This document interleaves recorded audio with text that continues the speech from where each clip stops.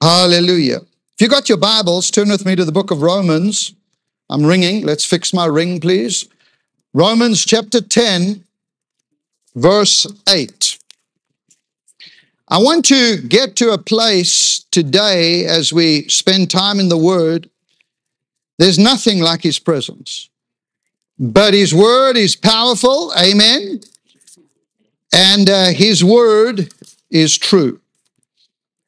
And so we're going to get into the word of the Lord together. Now, I'm teaching, and we've been dealing on the subject, who you are. Become who you are. And I want to carry on this, but what I felt today, I felt to do it this way today. I want to back up a little bit. And I want to get to Faith 101. I want to get into something today, and I'm going to go on a particular direction as we can over the next little season, as we keep on the focus of become who we are. But the Bible says in Romans 10, verse 8, the word is near you, in your mouth and in your heart. That is the word of faith which we preach. The word of God, the word is near you, in your mouth and in your heart. That is the word of faith which we preach. Now, as the recent days, there's been a lot of stuff that people have been saying and preachers have been preaching, which is a lot of junk. There's a lot of things that are being said. There's a lot of, between us, Pastor Steve and myself, we'll hear something and we'll listen. We say, did he really just say that? Did he really just allow that to come out of his mouth? Because of the incorrect doctrine pertaining to faith. The lack of understanding pertaining to faith. Where a lot of preachers have been preaching, in certain movements and in certain groups, will preach doubt, will preach unbelief, will preach things that we say, hold on, that doesn't line up with my Bible. That's not what my word says. Now, I don't get me wrong. I don't mean to be critical. I don't want to judge. That's not. But what I want you to understand is when you know the word of faith, when the word of faith is on the inside of you and you know who you are on the inside of you, everything changes in your life. When you get that revelation of the word of faith on the inside of you, it all changes. That's what the Apostle Paul wrote in his letter to the Romans. He says, listen, I can no longer listen to faithless messages by religious people. You need to understand, I need faith. This is what it's about. The message of faith is who we are as a church. And linked with that faith is a move of the presence of God, the Holy Spirit, where we allow more than anything God's word to come into our heart, touch us, change us. Pastor Nicky right now, my good friend, is on his third week of revival. Something's just breaking out in his church back home. And I nearly changed my flight from Amsterdam to go to South Africa. And I was going to write you a letter like Paul wrote to the church, dear church in Naples. I will tarry here a while and then I will be back with you. And I was going to use all these words, but I thought I got to come back home. All right? Because God wants to do something here. I've got an expectancy in these next 21 days of what God is going to do. I'm believing. Listen, I'm going to come down there and shake some of you if you don't get excited with me. If you don't get happy with me, God's about to do something. God's about to move in this house. God's about to explode this house. God's about to have a mighty, mighty outbreaking right here. I feel it on the inside of me. I know it. I got on the phone with my good friend, Dr. Rodney Howard Brown. This week I was talking to him and we were just talking about a lot of things. And I said to him, I said, Rod, please, you got to come to our church. I said, we got about 100 people. I said, we can seat maybe 250 with a squeeze. Would you come? He says, well, maybe we'll have to have 2 services. He said to me, but I'll come. I'll come. I want you to understand. I want you to understand God is doing something, and we are right in the middle of it all. We are right in the place of an excitement of what the Lord wants to do right here. All right, and you got to understand that tradition and the things that religion didn't save me, faith did.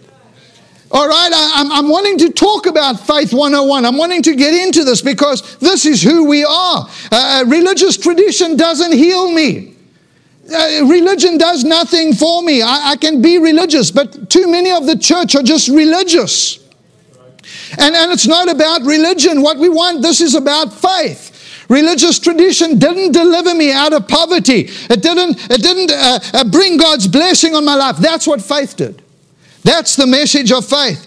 Religious tradition has no power. There's nothing that can operate. There's no positive change on any life. But the message of faith. It's only by living by faith. It's only by walking by faith. It's only by operating in a way where we maintain everything that God has for us and His blessing over our life. So whether you're new to the word of faith, and there's so many of you visiting and with us, and welcome to Faith Church, but maybe this is your first time here, or maybe you've been in the faith walk a long time, but I believe that God's word today wants to revitalize something in the area of faith within your heart. Because that's how we know who we are in Christ. That's how we become who we are. The Bible says the just shall live by faith. This is not a one-time faith coming into me and Lord Jesus save me. No, the just live by faith.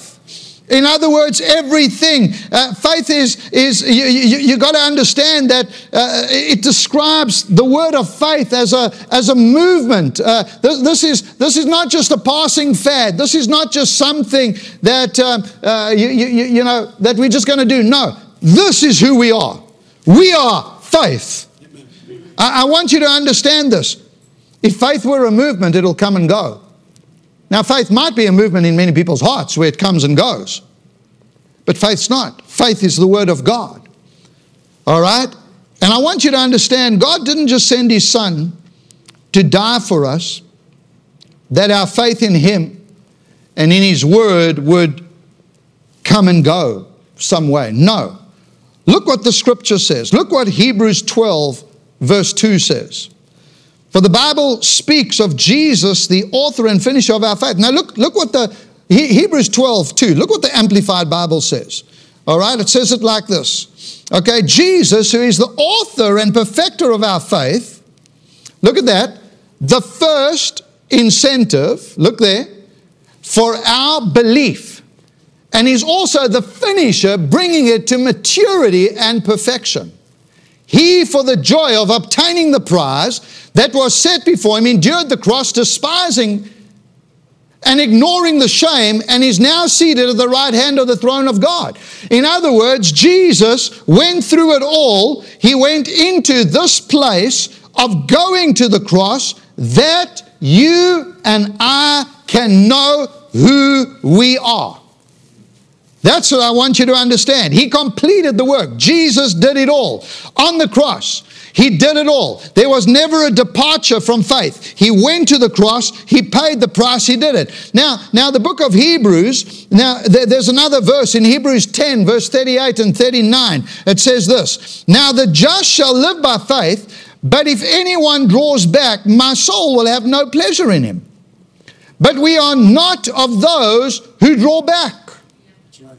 Say, but we are not. Come, say it with me. Look what the Bible says. But we are not of those who draw back. No, say it like you mean it. Come on, this side's very quiet on me over here. Okay, children, say, we are not of those who draw back. Because I want you to understand, look, we are not of those that draw back, but of those who believe to the saving of the soul. In other words, hold on. This is what faith is all about. I will not quit. I will not give up. I will not just have a moment. I might have a moment of weakness. All right, I might have a moment where I don't feel like walking in faith today, but that we can't ever be in that place. We have to constantly be in a place of absolute 100% faith. When you know who you are, no one can change that. When you know who you are in Christ and in the message of what He's done on the cross of Calvary operating on the inside of you, and the message of faith is so strong on the inside of you, everything about your life has to be first and foremost on point, on focus, and not allow myself to be drawn back. That's what I love about Jenny. When I'm weak, she's strong. When she's weak, I'm strong. We got each other. Come on, we got each other to say, hey, hold on, hey, sort this out. Come on, you're doubting. You got fear on the inside of you. There are things that are happening which I realize are not faith. Okay, they're not faith, and there'll be a moment in time, and I mean, even this week I got mad. I got mad this week. I mean, I took my boat for repairs, and I got mad. I have to be honest. I got mad. Now, my boat was under warranty, and there were problems with it, so I took it, but they couldn't take it in the time of the warranty, and the warranty's expired, but it was all reported prior to the warranty, and now they tell me, no, it's not under warranty. Okay, and they wouldn't work on the boat unless you put a credit card down. So you got to put a credit card down in order for them to work on the boat, but the boat's under warranty, but because it's because I couldn't get it to them during the warranty, these are ongoing issues, with the boat. It's not like new things. So eventually I get the boat there, I give them the credit card, I'm telling them it's under warranty. They fix what they needed to under warranty, and as I'm leaving with the boat, so I'm going to pick up the boat again, I climb on the boat, I'm going to take it home on Friday late afternoon, so we've got it for the weekend, and I'm taking the boat home, and as I climb on my boat, my one major screen, my one entire vessel view screen that runs my engines and everything, the whole screen just not working. I said to them, I brought the boat to you. It was working. I drove it here personally. I gave it to you in working condition. I said, now the screen's not working. Now the screen's not working. They said, no, those things just happen. Those things just happen. I got a little bit of righteous. Now, you got to understand, on the inside of me, now I'm human, I'm normal, I'm like you, but man, I brought my boat working to you. There was nothing wrong with the screen. Well, we can fix it, we'll swap it out. They climb on someone else's boat. They take the screen off his boat, they put it on my boat. It's fixed. They say it's fixed. I'm watching this unfold. I'm saying, am I in a movie? No way, I'm going to tell you the best part of it. They put the screen on, they say it's fixed. They say, oh, by the way, that screen, just so you know, is $3,000 for that screen. You got to pay for it. I said, you kidding me?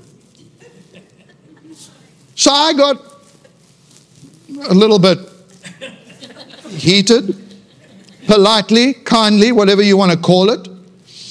And so I'm heading back in the Gulf back home with my boat. The phone rings. It's one of the managers there. Well, you got upset with my guys fixing your screen.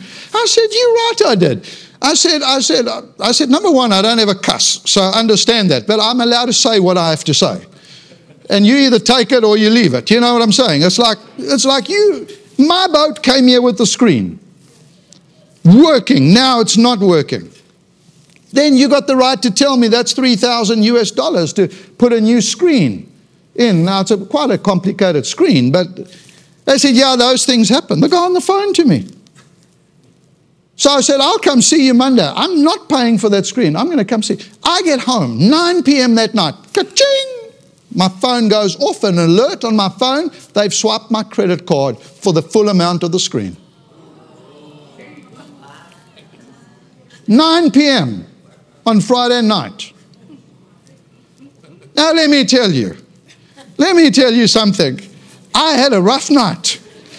You understand? I had a rough night. Now, you got to understand, every bit of faith on the inside of you wants to go out. You know what I'm saying? You want to get in the flesh. You want to get a little bit, you want to sin a little bit. You want to get a little bit in the natural. You want to just, have some words to say. I mean, this is not a joke. This is like real. And I came to realize that it's things like that will come into your life and try and break you down, try and get you to a point of just absolute causing chaos in your life. The enemy's plan and tactic is to be able to get into those type of areas of your life, because that's the kind of thing. I love my boat. Like, you can mess with many other things, but don't mess with my boat.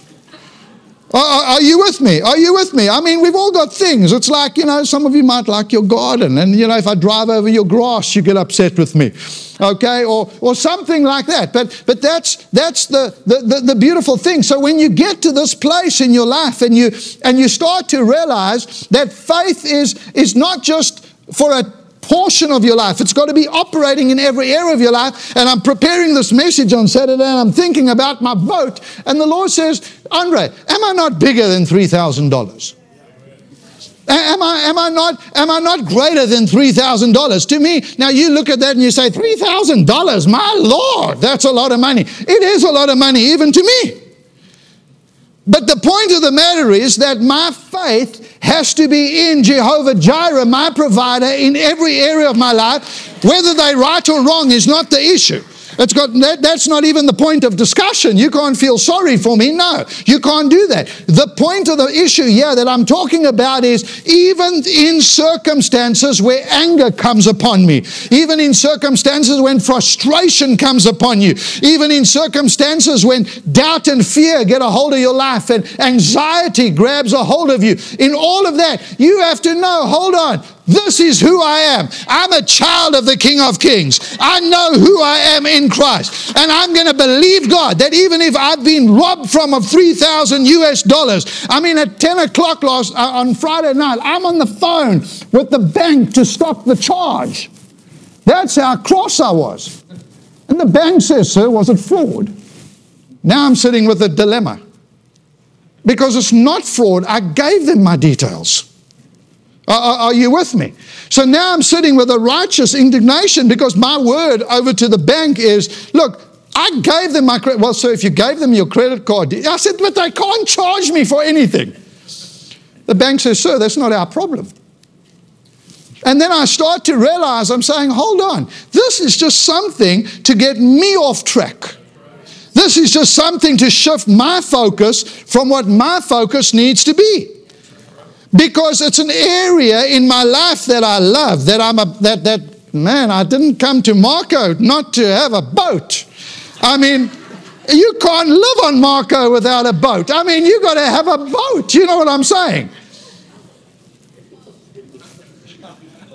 I didn't choose this lifestyle, not to come to church 10 every Sunday. You know what I'm saying? This is about something trying to rob me of my faith and my walk in who I am in Christ. And I came to realize, hold on, the just shall live by faith. In other words, devil, you trying to take $3,000 from me? I'm a tither. I'm a giver. That $3,000 is coming back to me. Good measure, pressed down, shaken together, running over. If you try and steal it from me, it's coming back to me. Are you with me? In other words, I've got to believe for the favor of God. I've got to believe for the supernatural provision. I've got to believe in every area of my life that when things come and calamity comes and frustration comes and difficulties come and all of these situations come in my life. No, hold on. The just shall live by faith. Habakkuk 2:4 says the same thing. Galatians 3:11 says the same thing. It's not only once in the scripture, it's 3 times. Let me tell you, when my wife speaks 3 times to me, I got to listen. That means she's got something to say. The same scripture 3 times in the Word of God. We only quote it once because we only normally read it once, but it's actually 3 times in the scripture. When God is giving us, and again, what I love about that is it's not an opinion. It's not just a thought process. It's not God saying, well, maybe Brooklyn, why don't you live by faith? No. God's not speaking like that in the scripture. It's a command. Remember, we put this exclamation mark here. Do you remember? When we started the series, we put the exclamation mark, become who you are. And it's not becoming. It's not a journey. It's not something like, well, you know, Skylar, well, why don't you do me a favor and just, slowly move over to the faith side. No, that's not what this is about. This is the just shall live by faith. In other words, who's the just? Come on, who's been justified? Who's the just? That we are justified by the blood of the Lamb, by what happened on the cross of Calvary. If you know Jesus Christ as your personal Lord and Savior, you are just. All right? You have the blood of Jesus flowing in your veins. In other words, therefore, you have no option. You have to live by faith. Joe, Connie, you don't have an option. I'm sorry. There is no doubt. There is no fear. There is no second opportunity for you. It is one way only and no other way. We in Holland, and I'm preaching there, and I'm going in a direction, but we're good here. Okay, I'm preaching in Holland, and we're getting to the final day. We've promised everyone we're going to lay hands on them, pray for people. Now in Holland, the very interesting thing is land is so valuable. And you have to have water retention. It's very similar to Florida, the water retention concept that you're all aware of when you build and design. But land is so valuable because they've had to take the ocean as land on Holland with all the dikes, and that's how they created Holland, for those who don't know. Okay? And what are those things? They're dikes, the walls. Yeah. It's all reclaimed land, and they've turned it into beautiful pastures and all the rest of it. Incredible to go and see it. But here's the thing.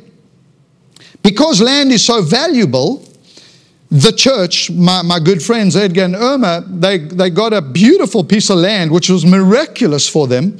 But they had to build on this land, and they had to have certain water retentions. So it minimized the footprint of their building. Yet he's got this church that is exploding and this church that is growing. And I mean, at this stage, I wouldn't be surprised if it's one of the greatest churches in Holland, just on what God's doing over there. And God gave them the strategy. They built the church on a smaller footprint. They put the water retention around 3 sides of the church to hold the water.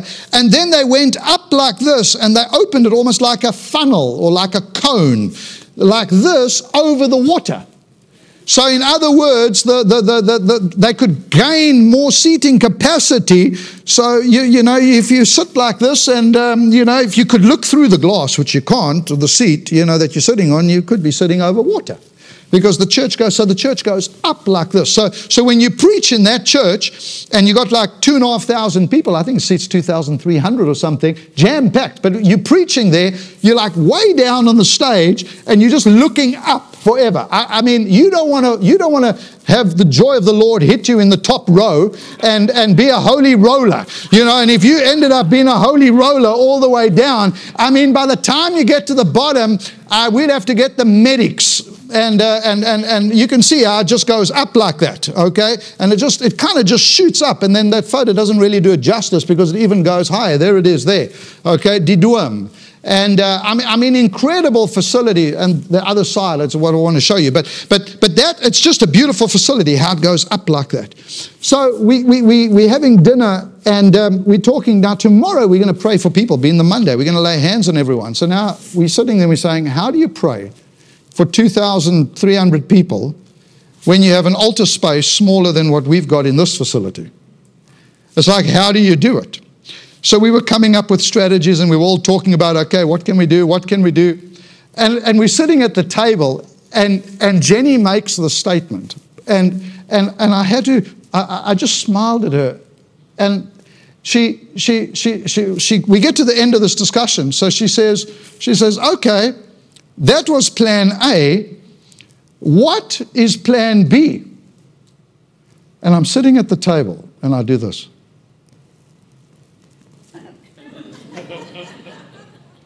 How long have you been married to me? Now in front of like our friends, I said, we've been together 35 years, we've been married 31 years. Have I ever had a plan B?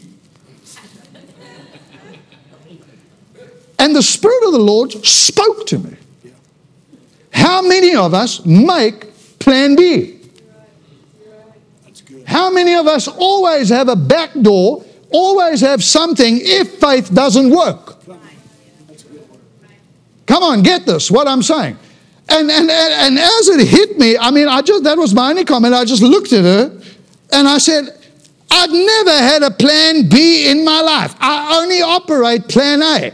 My whole life, I'm in plan A. And you say, well, what if something doesn't work? Well, whatever then starts to work becomes plan A.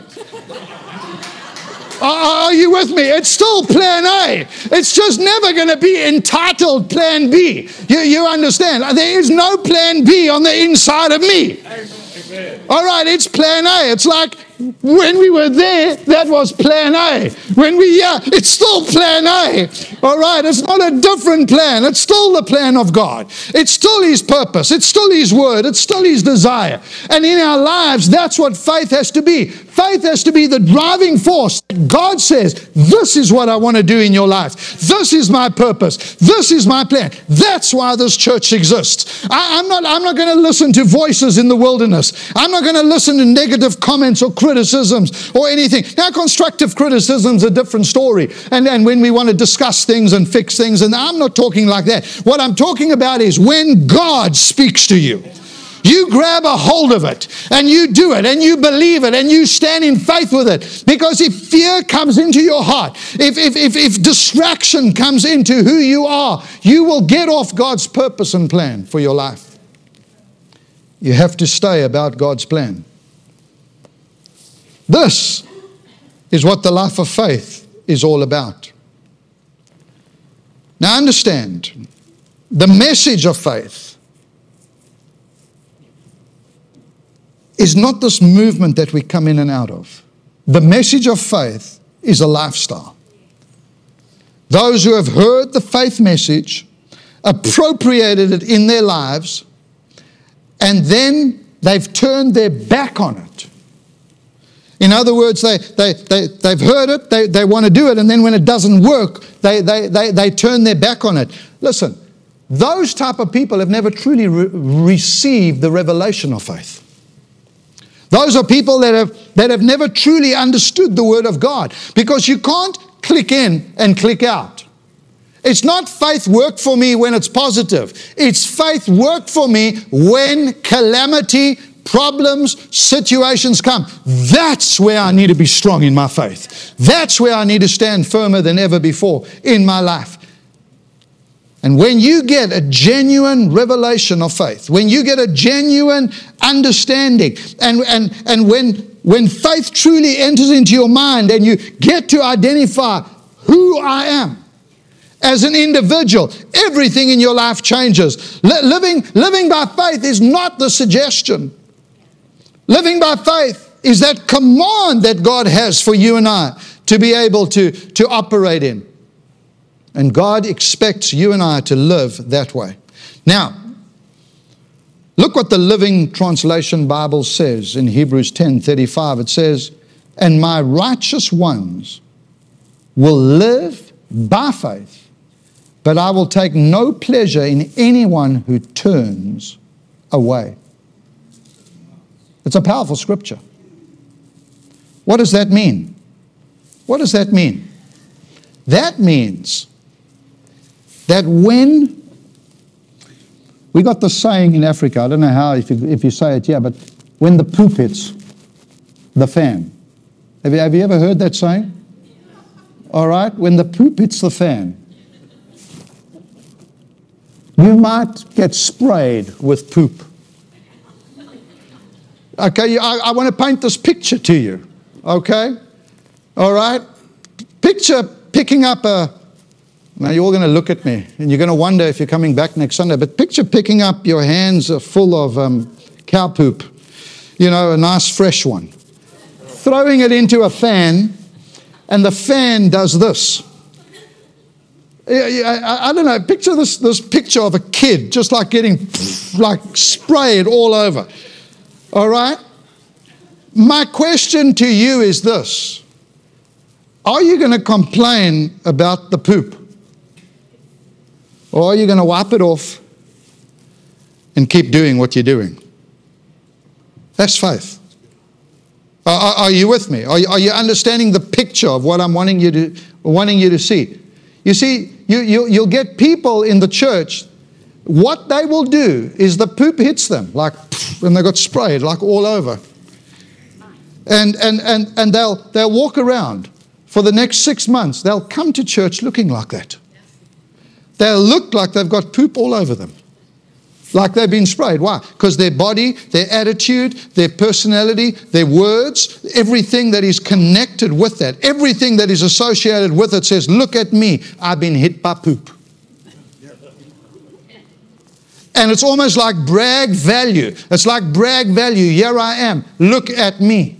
No, that's not what we've got to do. What we've got to do is say, hold on, I've taken one, but it's coming off in Jesus' name. It's not going to hold me back. It's not going to keep me from what God you have for me. You have a purpose. You have a plan. You've given me a dream. You've instilled something in my heart. God, we're going to see it come to pass. God, we're going to do it. God, we're going to build out this next facility. God, we're going to see hundreds and thousands come to know Jesus. I want to tell you something. I want you to know this. I want you to know this from the bottom of my heart. Inside of me is something bigger than this building. Yeah. This building is only temporary. We're going to work it. We're going to complete it. And I wouldn't be surprised if it becomes our full-time Bible school.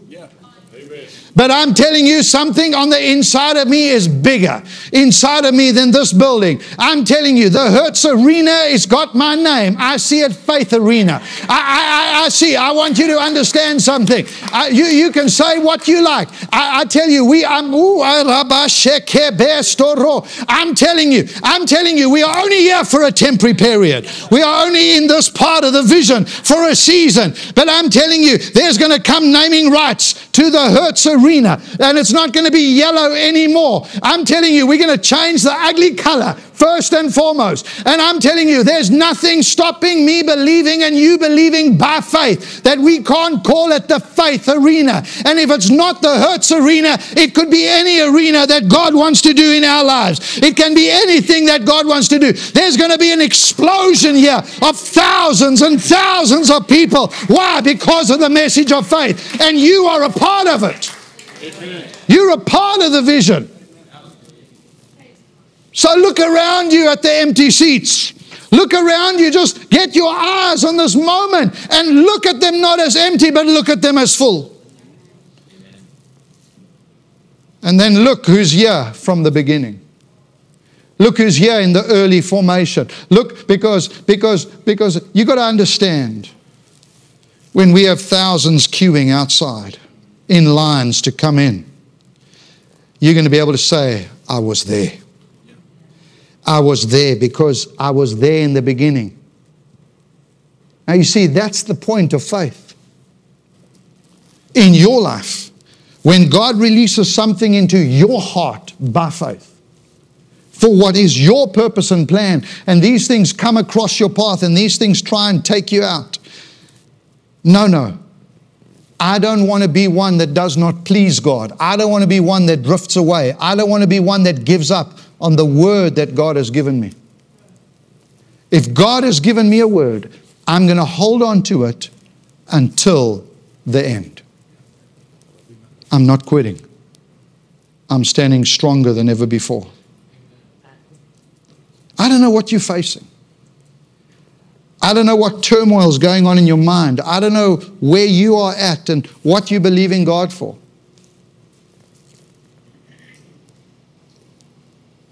I don't know what washing machine broke down what AC unit packed up.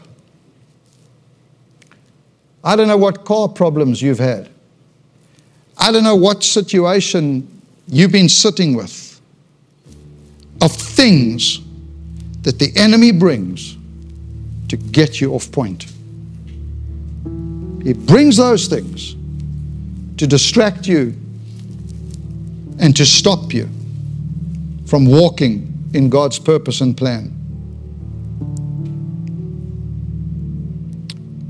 1 John 5:4. For whatever is born of God overcomes the world. And this is the victory that has overcome the world, our faith. Put it back on the screens one more time for me, Ryan. Read it with me. For whatever is born of God overcomes the world. Now pause there. All right? Say, for I am born of God. For I am born of God. Okay, you are whatever. For I am born of God. Then put the word in front of overcome. Say, I overcome the world. Come, make this a faith declaration. I overcome the world. And this is my victory. And this is my victory. Say it aloud. And this is my victory. Look here. What is my victory? I have overcome the world. Say, I have overcome the world. Then, how did I overcome the world? How do I overcome the world? You see there, it says our faith corporately, every single one of us, but I want you to personalize it for this last time. I want you to shout it out. I want you to say how you overcame the situation, the circumstances, everything that the world throws against you. You say these words, say, my faith. My faith caused me to overcome. That's the message today. That's what I want you to get from the heart of God. And I'm telling you, I've gone in a...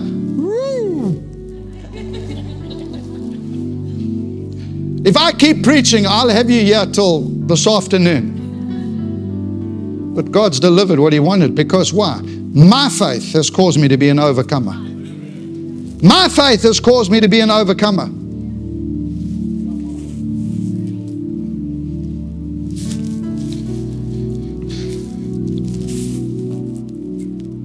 Don't let doubt steal your faith. Don't let fear rob you. Don't let it keep you. Don't let it hold you. Don't let it stop you.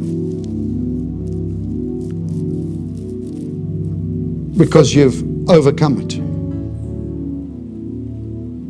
And you live victorious because of faith. Because of who I am. When you become who you are, you step in to a victorious life in every area of your life. Even if things come from the world, you are still victorious. Amen? You get something out of that? Amen.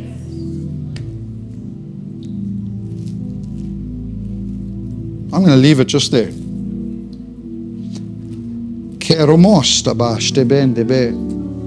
Hallelujah. Hallelujah. Hallelujah. You're fighting a battle. You're fighting a situation. You're facing a mountain. Let's just close our eyes. Let's just lift our hands right now. Come on. Just put everything aside. Come on. Hallelujah. Thank you, Jesus. Thank you, Jesus. Put that scripture up one more time, Ryan. Hallelujah. Hallelujah. For whatever is born of God, every single one of you with your hands lifted right now, you are a child of the living God. I speak over your life right now. You are an overcomer. You are victorious. You have defeated. Right now, with your eyes closed, your hands lifted, I declare over you victory. Victory in the name of Jesus. Victory in your life. Victory in every area of your finances. Victory in your relationships. Victory over your household. Victory in your business right now in the name of Jesus. You are an overcomer. Be it according to your faith in the name of Jesus. I release faith into this house right now. I release faith into every heart right now in the name of Jesus. I speak that message of faith into the very core of your belly. I say, let the faith of God arise on the inside of you in the name of Jesus Christ of Nazareth. All doubt, all fear, I rebuke. I take authority over every negative word. I take authority over every negative thing that has plagued your life, that has come against you in the name of Jesus. I rebuke everything that has tried to attack your physical body. I say to your physical body, be healed in Jesus' name.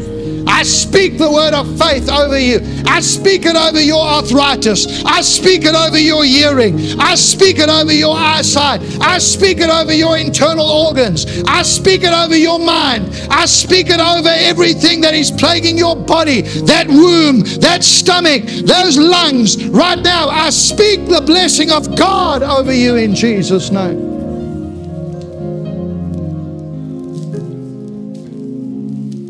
And I speak faith into your hearts that you become and that you step into all that God has for you. In the name of Jesus. Amen. Amen. Hallelujah. I preached myself happy. I preached myself happy. I'm just going to sit down here and enjoy it for a moment. I think he was a good preacher, Jen, don't you? I mean, when we go home in the car, we're going to talk about the sermon and how good this preacher was today. It was your plan A. It was my plan A. I tell you something. I preached me a happy place. No $3,000 is going to stop me.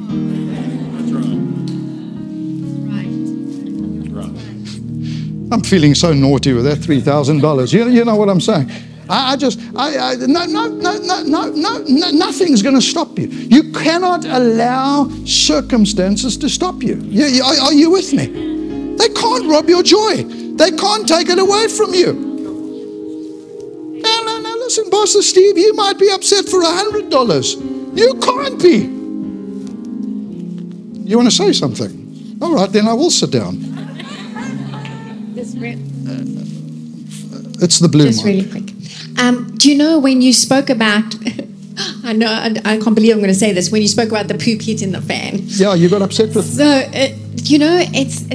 I immediately, when you said, you're going to wipe it off, just shake it off. And it made me think immediately, because I've just been studying about Jesus, remember before he went to the cross, and the Bible, the one translation actually says that they blindfolded him and they mocked him and they threw insults at him and they really tortured him. And they said, who are you really the Son of God? Are you really the Son of God? And then they did stuff, and then they took the blindfold off and they said, okay, prophesy, who said that to you? And just so mocked and belittled him. And knowing Jesus and what he must have felt at that moment, the poop really hit the fan on him right at that moment. But the word says that he literally shook it off. He actually shook off the insults. He shook off that attack on him, attack on everything he was. And then he quoted what God told him. And he used the word for his point of faith. Remember, he was a man. That's right. He was a man. And he endured all those things as a man. But what brought him through is this. He said, let me tell you, from this point on, I will be seated at the right hand of the Father. Isn't that awesome? And it made me think about when things, after God has given us a promise, after He's told us that if you are my righteous, I will not let you be forsaken. When He said in John chapter 1 verse 16, He spoke so clearly about how because we are in Him, He promised to give us grace upon grace, spiritual blessing upon spiritual blessing, favor upon favor, gift heaped upon gift.